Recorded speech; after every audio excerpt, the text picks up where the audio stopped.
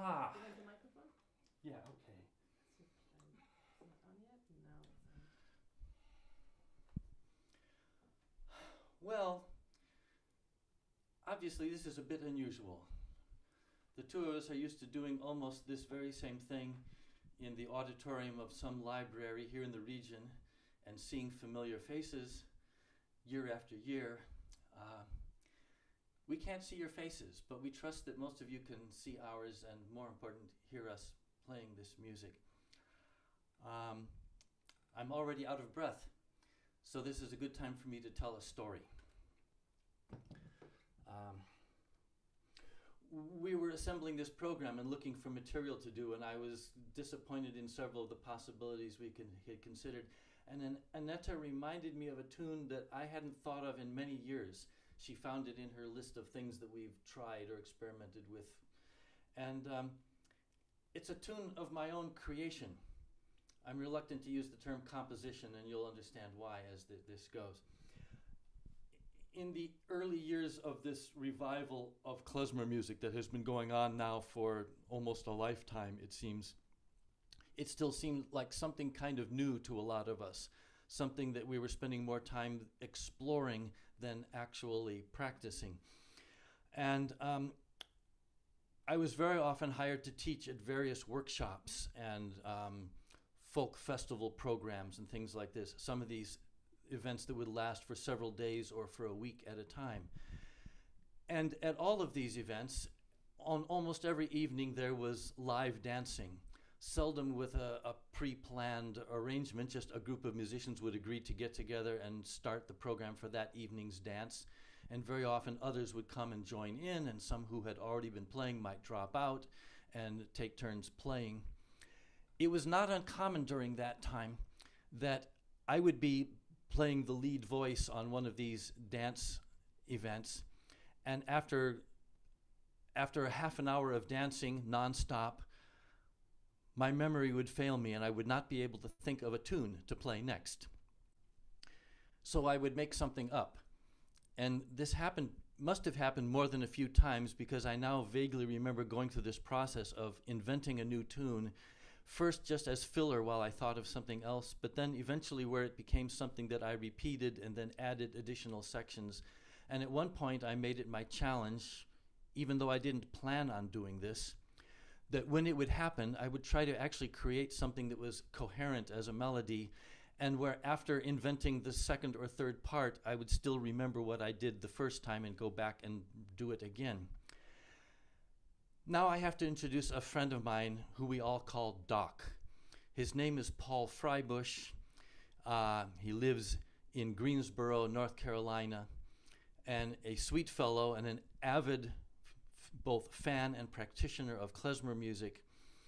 And he attended as a student at one of these festivals one year, and he quickly showed how ambitious he was at learning tunes, exploring tunes, discovering things in some cases. He would discover things in my own record collection that I hadn't paid attention to. And then he would play a tune I liked, and I'd say, "Where do you get that?" And he said, "I got that from your record." And so it goes. He was called Doc for reasons I don't know, but he carried his clarinet around in a case like this. And I thought that was so charming. When I got the chance, I got one of these clarinet cases. But nobody calls me Doc. So it happened on one of these occasions where I was playing for one of these long dance events, and Doc came up to me afterward and he said, "You played a tune there that I didn't know." And he says, "But I think I know all the tunes you know." And I said, "Yeah." And he said, "So what was that one you put in the middle there?" And I said, "The one that goes like this." And I did a little bit. And he said, "Yeah." And I said, "Yeah, I just made that up." And he said, "Oh, I thought so." And he says, and can you play it again now?" And I said, "No, I only remember the first part." A year or so later, we were playing at another one of these events. And he played a tune that I didn't know. And I asked him about it later. And he said, "You don't know that tune?" And I said, "No." And he says, "That's a tune you played last year, and I recorded it, and I learned it, and now I'm playing it." So, a couple of years later, I was playing at his wedding. I can't remember a lot of details, but I know Michael Alpert was there playing fiddle. Deborah Strauss was there playing fiddle. And the same thing happened, and I couldn't think of a tune to play next, and I invented something. And even then, the thought went through my mind, Doc is out there dancing with his new bride, and he's not recording this. So I made a point of remembering it, and later, when I was in my room, I wrote it down, made little notes, or I went through it enough to remind myself of what it was, and I actually remembered my own 3-part tune, which we all now call Doc's Wedding. And it comes at the end of this little medley. I won't have to make it up because I already did. But it's not the first tune, it's not the second tune, it's the 4th tune that occurs in this little sequence that we're about to begin now. It begins with something that's not a dance tune. This is, in the source from which I learned it, it's called a volach, which is the way people from northern Yiddish-speaking countries refer to tunes that come from somewhere in the south, something Walachian, and therefore called a volach. So the same tune that a Ukrainian or Bessarabian Jew would just call by some name, like the particular form that it is, in this case, a Dobryjen. Northern Jews will just refer to it as something from down south there, something from in or near Wallachia, and they call it a volach. So here we go, with a series of tunes ending with the tune that I lovingly dedicate to my friend Paul Doc Freibusch.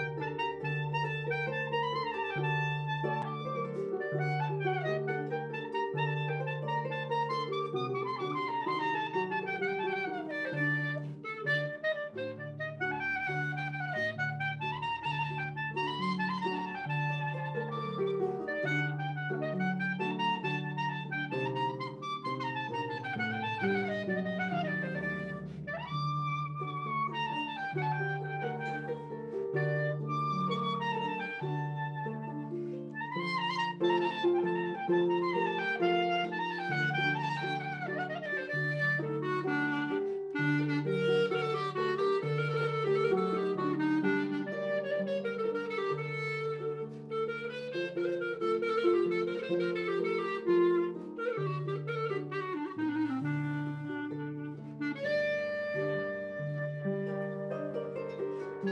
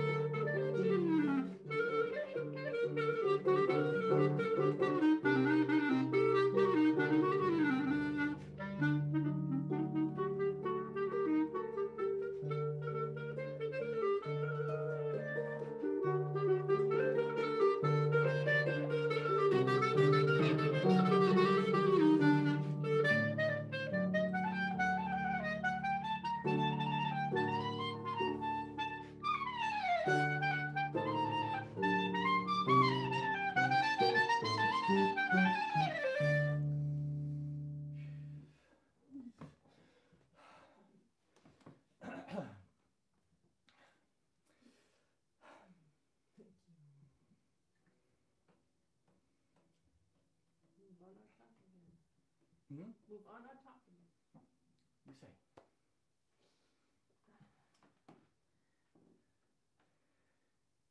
This is about the point in the program where I would ask if anybody has any questions or any comments.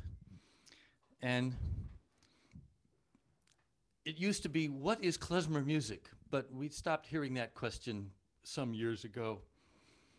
Then most often it was somebody pointing at the harp and asking Annette what she's doing with her hands over here on this side of the instrument. And the next time we see you all in person, we'll be ready to answer those questions again. There is a session after this. After the performance is over, Fran and the people with YIVO have graciously agreed to keep the Zoom session running, so then you can unmute yourselves and ask some questions, not all at once, we hope, and have a little bit of banter. And there won't be any snacks served, unfortunately, but you might want to provide for that on your own. Okay. There was a question about the harp, should I? Oh, there is a question. I mean, we're getting texts of questions. You can address it now or later. It's up to you. Since I just saw this question about this particular harp, I just try to answer this briefly because this might be a question which interests not just one person but several. The style of harp is a lever harp or folk harp. So in order to make halftone steps, I have to switch. I turn a lever and the lever makes the string half a step higher. So I have the full chromatic range of notes, but I need to use my hands to switch the levers. This particular harp is made of carbon fiber, which makes it much lighter than regular wood harps. It makes it also basically indestructible. It stays much longer in tune. So it has all these nice advantages, and I think it sounds fabulous. I can play unamplified, but of course today through Zoom I play with a microphone which is pointed to one of the sound holes there. We can answer more questions later. We think we'll just continue playing now.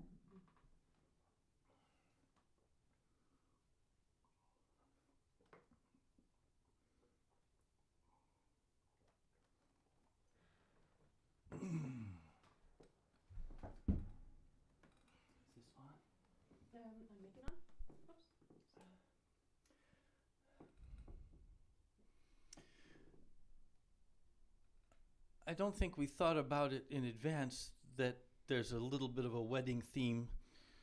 Of course, there's inherently a wedding theme given that we're playing klezmer music, which is essentially wedding music. Over the years, those of us exploring and promoting this music kept trying in various ways to somehow stretch that, to somehow express this as a more universal music. But in the end, the facts simply boiled down to the fact this is old, traditional Jewish wedding music. And the cases where it was used for anything else were always somewhat exceptional. But of course, now we live in an era where we can play any kind of music anytime, and the music can stand on its own merits. And nonetheless, we talked about my friend Doc and his wedding and the tune that I invented out of desperation at his wedding. And the next is a tune that is not associated at all with weddings. It's not wedding music, it's Hasidic music. It's a rather important, I don't have the right adjectives or nouns to describe what it is. It's a rather deep and important tune, at least in some ways of thinking. But a good friend of ours and a former harp student of Annette's got married a couple of years ago and specifically named this as the tune she wanted as a processional at her chasana. And so I dug out all of my resources, including several books with this tune notated in various ways, and started doing my homework and embraced this Hasidic melody. It's an absolutely fabulous tune. It's the type of tune referred to in writings by Israel Rabinovich, who wrote a charming story, which I would love to just read for you, but there isn't time for all of that.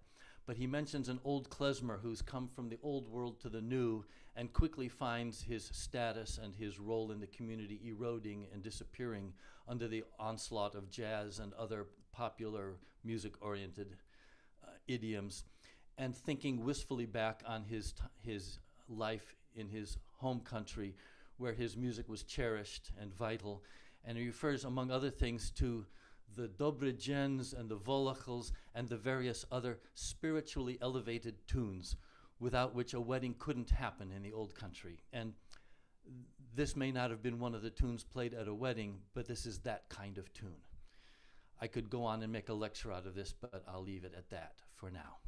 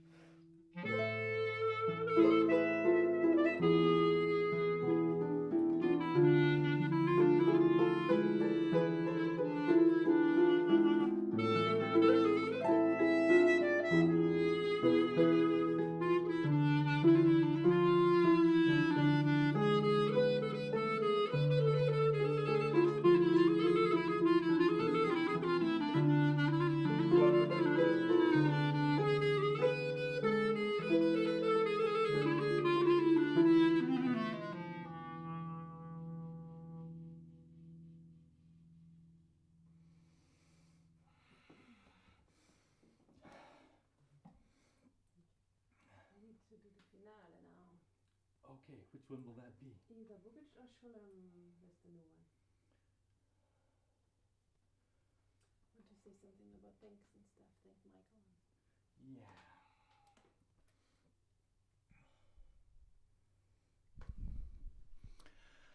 Okay, we're drawing near the end of our program.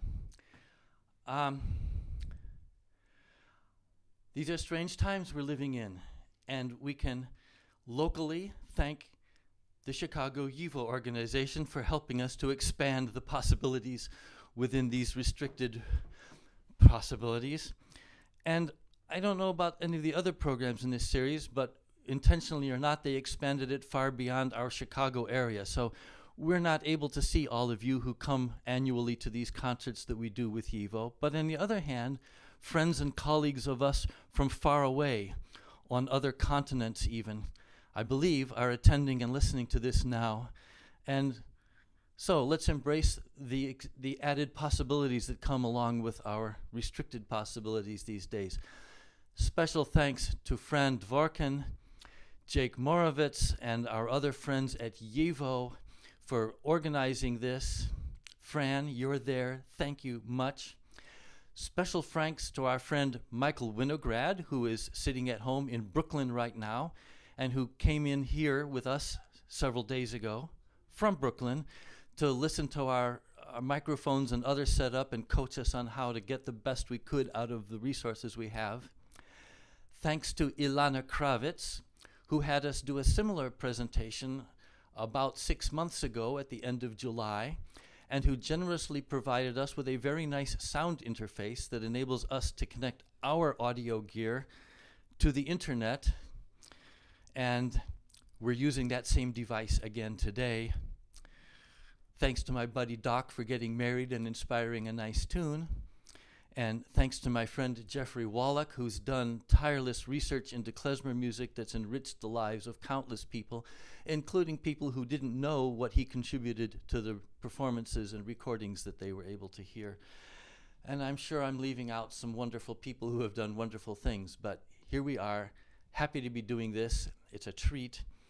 And we have 2 more things we could play. We have to choose which one is going to be the one we do. I'm looking at the titles and they're meaningless to me. I'm drawing a blank because I'm in another world right now. I hope that's a good thing.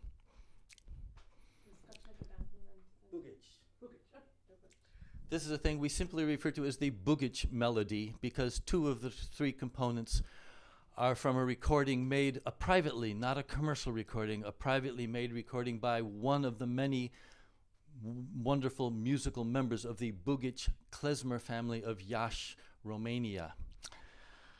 I won't try to say more than that about it. I'll be out of breath before I even start playing the clarinet. Thank you all for attending, and if you're in the mood, stick around for the little chat and question and answer afterward. And if you don't know how to do that, ask somebody who knows Zoom, and they'll explain it to you because I cannot.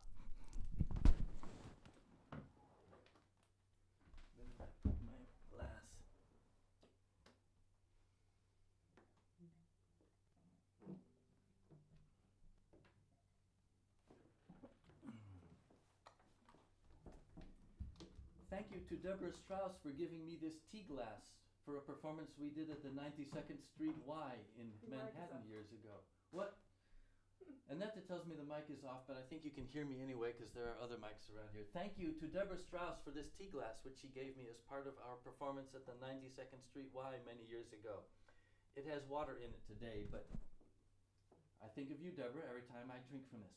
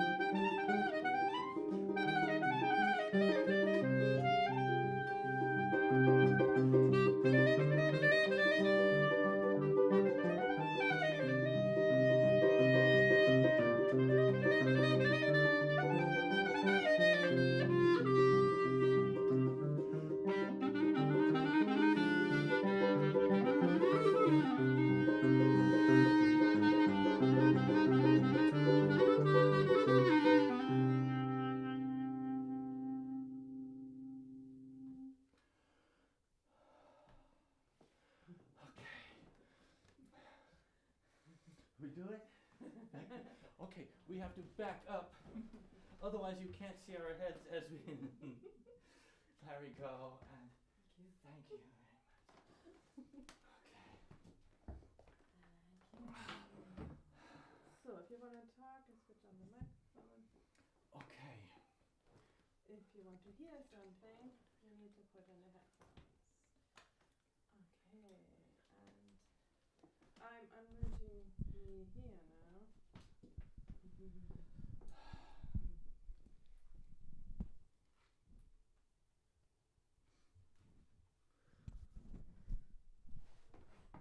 Okay, so it may seem somehow counterintuitive or backward, but I can only hear people if I have these headphones on, because we're not connected to a speaker here, because if we were, it would be creating audio havoc. So excuse me for putting on this gear, but now I don't know what happens, but we're here and ready for whatever I comes think next. this is Tom. I'm the host, everyone. I think the easiest way is just allow people to unmute themselves, and hopefully we'll see people can self-referee a little bit. Yeah. I mean, the way I could moderate it, but I think it's easier, hopefully not everyone talks all at once. But I will allow people to unmute themselves, and hopefully we'll self-regulate.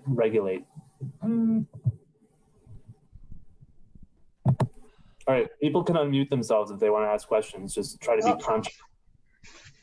Okay, I would like to thank you both. It was a wonderful, wonderful program. And as I'm seeing all these chats, obviously other people agree with me. And thank you for doing this. And as you say, in these troubled times, but this was a real balm. Great, Fran. It's nice to see you. It's nice to see you too. Are there records or video available Of this performance? of any performance? Well, the two of us have our own CD. And, well, Fran, maybe you can regulate how people might get in touch with us or with you. Oh, I don't know. Annette, if you just want to, put your information in there in the chat, maybe that would be easiest. Uh-oh. Downloaded the program, but we have actually a written program which was, I think, posted by some means or other. So if you're logged into this session, you should have some means, if you haven't done so already, of getting that. And at the very bottom, there's a little line that says, for more information, contact Annette and Kurt, and it's got an email address there. So if nothing else, do that, or go to the website suggested by that domain name, and you'll find things. Okay, thank you. Thank you. This was a wonderful, warm, and intimate performance. And I'm curious if either of you play other instruments.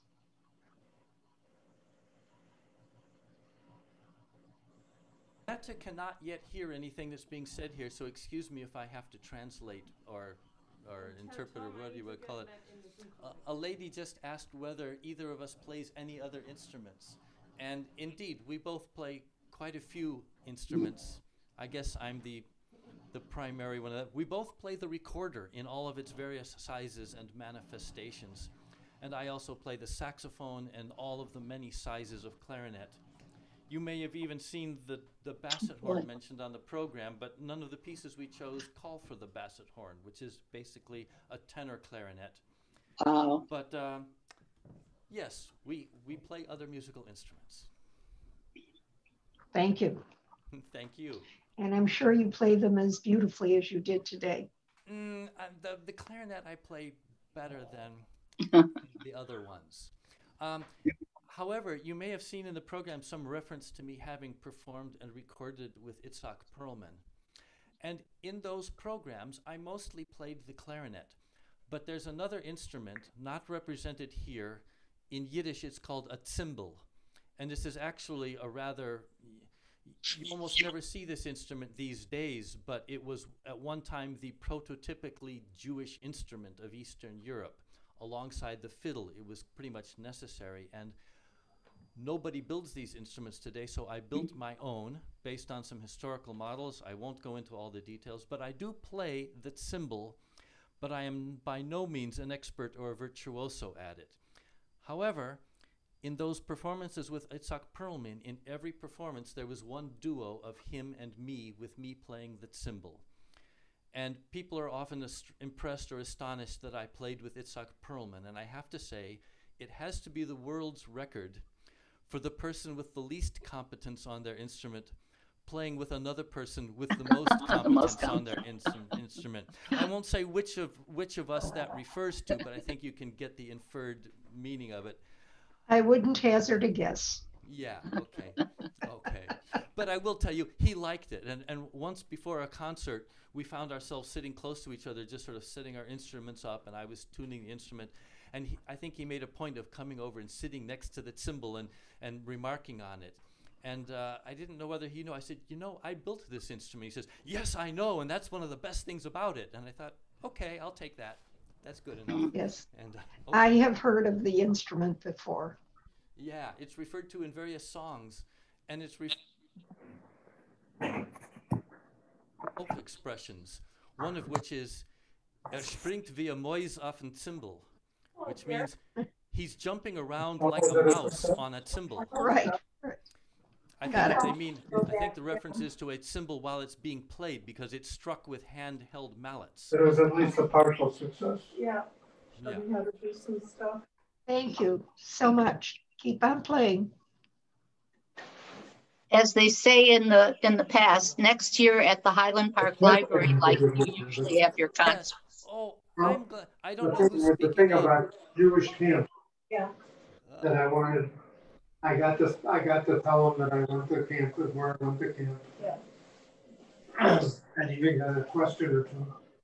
Then I, not very respectfully, I suppose, excused myself and went on to the Klezmer concert.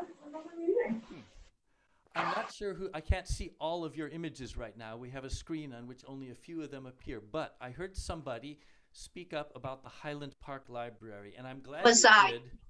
Great. I'm glad you did. I want to ask you to do something. Next time you or any of the others there who are attending this from Highland Park, next time you're in your library, please thank the people there.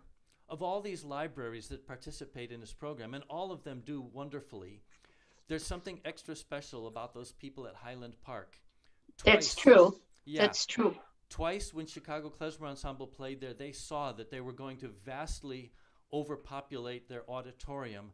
Right. So they did enormous work to move things around in their main hall, moving bookshelves and desks and things out of the way to create a big performance space. They treated us really nice. So if you see any of the people who are in charge there, tell them we remember, and we are still grateful for their extra effort. I will tell them. I'm a volunteer there, and I am in Highland Park. So okay, I will tell them, because they need to hear that. Thank you. That's Annette Levin. Does anybody happen to know whether Annette Faustfeller is attending here? Speaking of Highland Park. Okay, she's the great-granddaughter of a klezmer, and her grandfather is photographed in one of the famous pictures of Klezmorum, a group called the Faust Family Capella. And her father emigrated to the United States, so she survived the Holocaust, but the entire ensemble, the Faust Family Capella, all perished.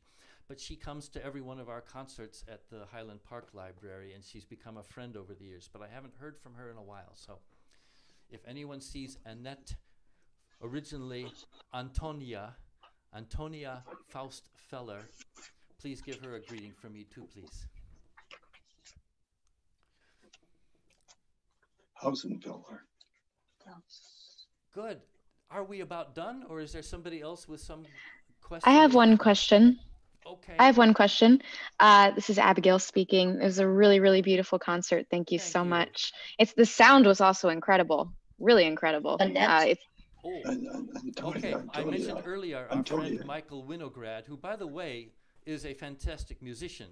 He doesn't just have ears, he's got fingers and lips as well, and he plays the clarinet and other instruments. And I think we have a little mutual admiration society between us. So he's the one that helped us ensure that we got a good sound for this thing. So, all right, great. Yeah, it was truly good. But my question is, where does one find the Dem Rebensnigen that you played? It was so lovely. Oh, well, feel free to write to us at that address that I mentioned, but I'll tell you, I toyed with the idea of making this part of the program, but it would be so easy to get into talking and showing things instead of just playing music. There is a transcription of it in volume 10 of Abraham Idelson's Thesaurus of Hebrew Melodies. I might be leaving a word or two out of that title. But volume 10, the volume dedicated to Hasidic music, has a representation of that tune. So adaptable. And there's a collection of the tunes of the Chabad Hasidim, which is called Sefer HaNigunim. And it's the very first tune in that book. It's part of a group of tunes that are attributed to the original Rebbe who founded the Chabad Hasidic group. And it's interesting because if you would take the first page of each of these notated versions and put them side by side, even in front of a trained musician, they're not likely to think that they're the same tune at all. They are so completely different looking from each other, and yet each of them is built around the same skeleton of a basic tune. And part of the project of learning a tune like that is not to learn every single note the way it's written on a page, but to somehow see through it the essential melody, and to realize that each of the written versions is itself an elaboration of that basic skeleton. And that's what we've done with those two sources. Plus it appears in Moshe Bergovsky's transcriptions of Tishnigunim. He doesn't identify it as a Chabad melody, but it's one of those tunes that's been around for a long time, known by a lot of people, in some cases without knowing of any of the other manifestations of the tune. So I'm giving you a lot of information that doesn't help you get to the point where you can grab it and play it, but feel free to write to us, and I'll try to offer some further advice or consultation on it if you wish. Thank you. You're welcome.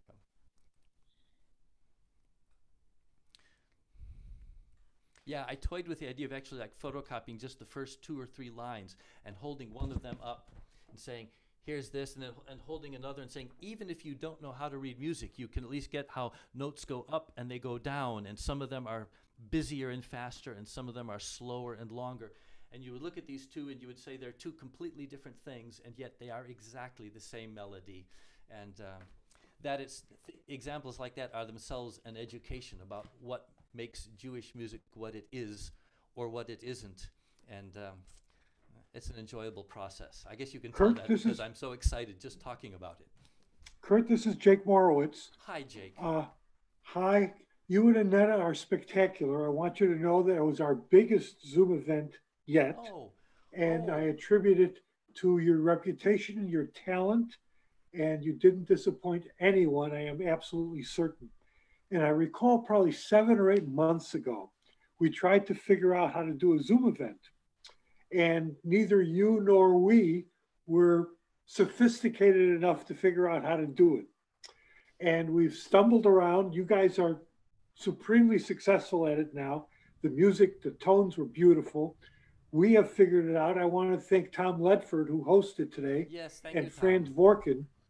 But this was spectacular, and we should do it again. In the spring, maybe we should do it again. Words escape me about how I felt and how it uplifted me in these times. So I want to thank you and Annette very, very much. And I want to thank all the 150 plus people that attended from Scotland, Colorado, Stockholm, and God knows where else. And if any of them have any extra money, contribute to Chicago YIVO so we can do more. Yes. Wonderful. Thank you. Thank you. Oh, man. Could I ask a quick question? Michael Alpert. Hello, Michael. My brother and friend and colleague, and there aren't nouns for the other things.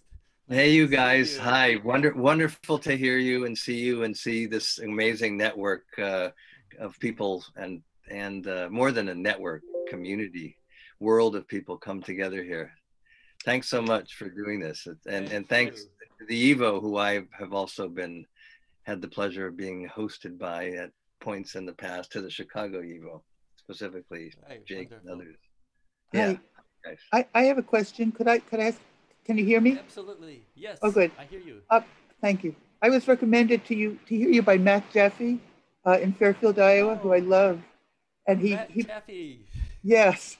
And he plays the violin, and he said he doesn't feel like he's good enough, but I do.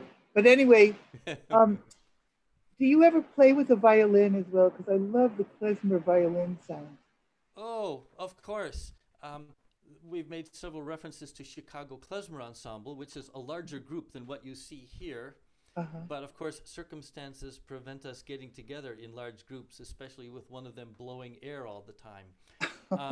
But Chicago Klezmer Ensemble, in a normal performance, has at least 2 and sometimes 3 violinists, and it's a wonderful sound. Wow. It's one of the instruments I deeply wish I could play. Yeah. So the answer is yes, but not here, not today. I see. Are they accessible on YouTube or anything? Past performances? The ones who have the violin players. Oh. On our channel, yeah, there is a if you find our website, there are some representations, and of course we have a CD, 2 CDs that are purchasable. Oh. And we're not the only ensemble in the world that has violins playing klezmer music, but we certainly are one of them. Oh, good. If I can put in a word here, sorry, go ahead. I just want to make sure I have the name right. Chicago Klezmer Ensemble? Okay. You guys put your website in the chat. I want to say, for those that don't know, the Chicago Klezmer Ensemble CD called Sweet Home Bukovina, to me, is one of the most beautiful gems to come out of this entire phenomenon of the last 40 plus years of klezmer music and the klezmer Renaissance. Thank you. Is that available on YouTube or anything? It's available through Kurt and Annette's website, which is musiker.org, MUZIKER.org. Okay. And it's what was it called again? The Chicago Klezmer Ensemble. Oh, it's called Sweet Home Bukovina, by the way, if I'm Sweet Home Bukovina? What's the third word? Bukovina? Bukovina, yes. Bukovina. You'll recognize it. Okay. I'm just a listener without a picture, but I put the link to the program in again in the text, so you should be able to see it. Wonderful, thank you. Annette is entering the website information into the text as well, so you should all be able to find that if you want. This is Steve Weintraub saying hi. Hi, Steve. Kurt. I wanted to dance so badly, and I was. We prefer when you dance well. and since you're capable of dancing extremely well, we'd prefer that you dance well and not badly. Please. But I've been doing online Zoom dances. Maybe I'll have you, and it kind of works when there's an ensemble that's together. Oh, we could do something. Yes, this would be wonderful. Yes. Yeah. And Dave, I tell, because of the lag, just dance to the music you're hearing. Don't worry about what other people are doing. Right. Well, we could play music which you listen to and dance to, and then in another location we could have another ensemble that's watching you and is playing music following your lead, and that would be an interesting experiment to conduct and see how that went. I just did a Zoom modern dance. Yeah. Remember, I was reminded of a Holem. Our piece together. Kurt and Annette and others provided music for a modern dance piece I did in Chicago, and it was delicious to work with them. But we've all gotten to dance and play together a lot, and I miss you so bad. Okay, enough. Thank you. Yeah, Steve, wasn't the second tune we played part of that program? I believe it was. Yes. I came in from shopping, so I may have missed the second. Oh, okay. All right. We'll fill you but in later. I caught most of the concert, and I'm very glad that I did. Okay. And I was putting great. away groceries even as we were playing, but I may have missed the first or second tune. Well, you didn't because you heard us do it at your dance program. So. Yeah. Okay. I love your dragon that's behind you, and also the artwork that's behind you. Do you have any? Thank you. We had to turn the dragon off because we have these lighting things, and we were using the dragon for lighting, but it would set these things on fire. So, yeah. So, thank you. He's a lamp. The dragon is a lamp. No. But you know what dragons do, don't you? Oh yeah, right. They're dangerous. Right. So, I see. Yeah. Okay, the fire. Yeah. This one's very well behaved, as you can see. Thank you. Who's the artist in that painting behind you? The artist is an Israeli woman named Irit Hadani. I like it. And yeah, it's nice. It's very nice. Thank you.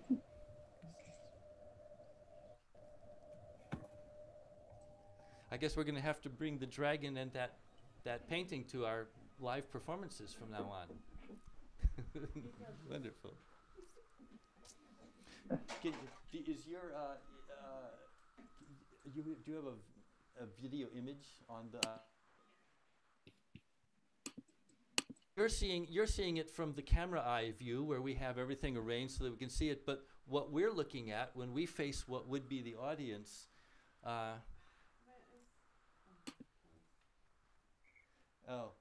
We may not be able to show it to you, but it doesn't look anything like what you see, and it certainly doesn't look anything like an audience, but we went to some trouble to get good lighting stuff set up, and never mind, it's not really all that important.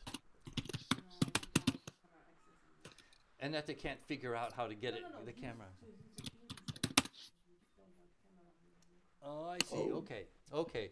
All right, never mind. Thank you all. This has been really fun. Thank you. It's really nice having the little chat afterwards. Yes. Did anybody feel like they missed out on something they wanted to ask about? Preferably something they think everyone else would want to know if they would think of that question too? I want to ask about something else. Is the Chicago Klezmer Ensemble recording that we've been praising to the heavens here, is it available for download anywhere? CD Baby or it might be. iTunes? Might be. I'm pretty sure it's somewhere. We didn't put it there because we're not the publishers of it, but I think that it possibly is. One would have to look and find out. As I put in the chat, it's on Spotify, but if people would buy the album too, that would be great. It just, a lot of people want to download these days too. Yes. But yes. We'll talk privately. Okay. All right. We will put it on Bandcamp. I'm pretty sure we put up everything on Bandcamp. Oh yeah, I have begun putting some of my historical vintage recordings up on this thing called Bandcamp. Maybe we'll just put the entire our CD repertoire up there as well. So no promises, but we'll get to it eventually. Sweet Home Bukowina is on Amazon. MP3 in US Amazon. Oh well. At least. We don't like patronizing Amazon, but if you have no qualms about purchasing from Amazon, apparently an MP3 version of our CD is available by that means. Maybe we need to look into that, but okay, there we go. By the way, everyone, I did record, but I'm going to talk with Kurt and Annette after the concert about the best way to possibly disseminate that, maybe on their website or. Great. But I'll try to, if you're on the Chicago YIVO email list, maybe I'll plan to try and include information about the recording once we figure that out. I would vote for YouTube, but yeah, let's figure out what's legal and possible and stuff. Yeah. Cool. Well, we must do this more often. If I might, this is Marty Morgenbesser from the Shtetl of Oregon City. Hi. Hello. Hi. It's been way too long. I just wanted to share a memory that came to mind when you were talking about this music having come from weddings, and also when Steve Weintraub, our friend, was talking about dance. The memory that came to mind was from 1996 in Juneau, Alaska, at the Alaska Folk Festival, when you were there and playing just beautifully. And I don't think Annette was with us yet, but you were there, and I remember our friend Meshki, Michael Alpert, was leading a dance of some 900 people in Juneau, Alaska.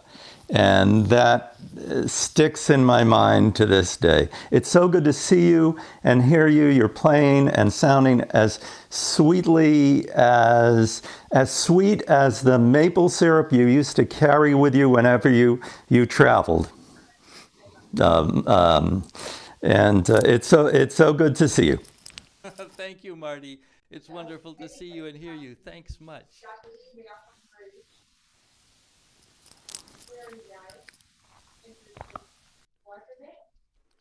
Marty mentions that festival, and I often think of that too.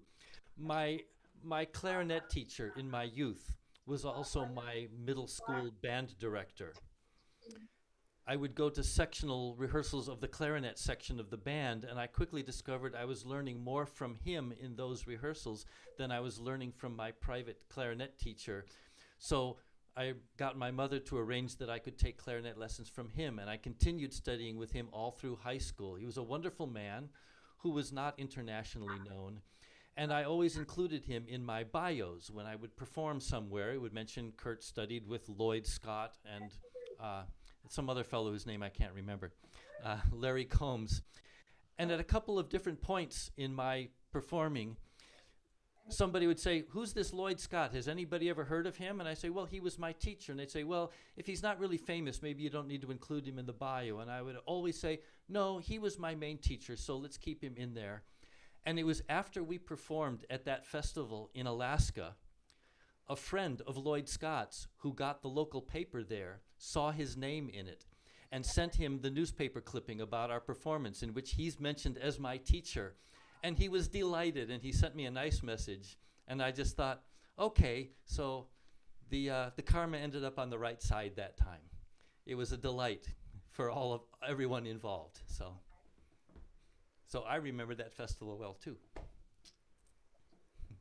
I guess I'm lucky enough to count you as one of my early teachers too, Kurt. This is Jay, by the way. Hello. And I just wanted to say thank you. And thank you both, Kurt and Annette. It was a beautiful concert, and I'm lucky enough I got a chance to hear it. Thank you. Likewise.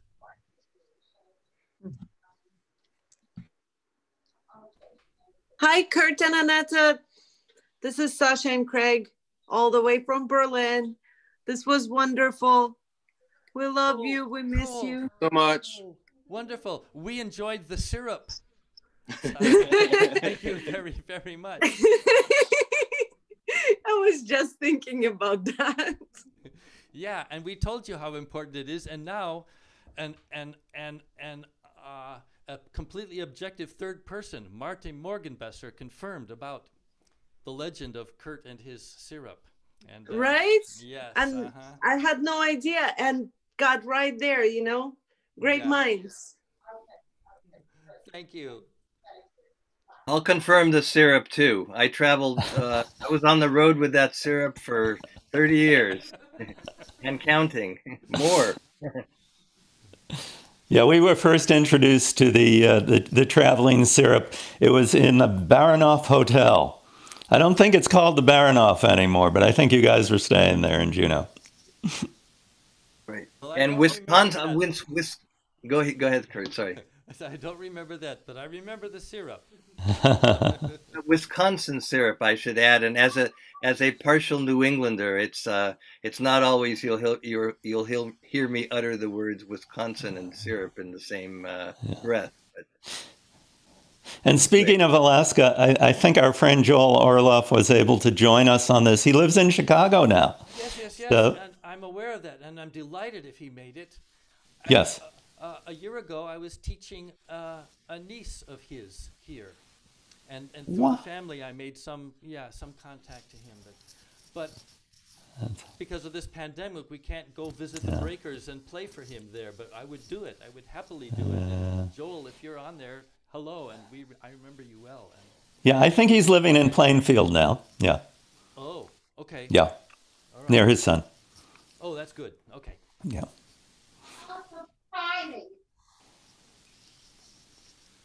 Well, another 40 minutes. Another 45 minutes.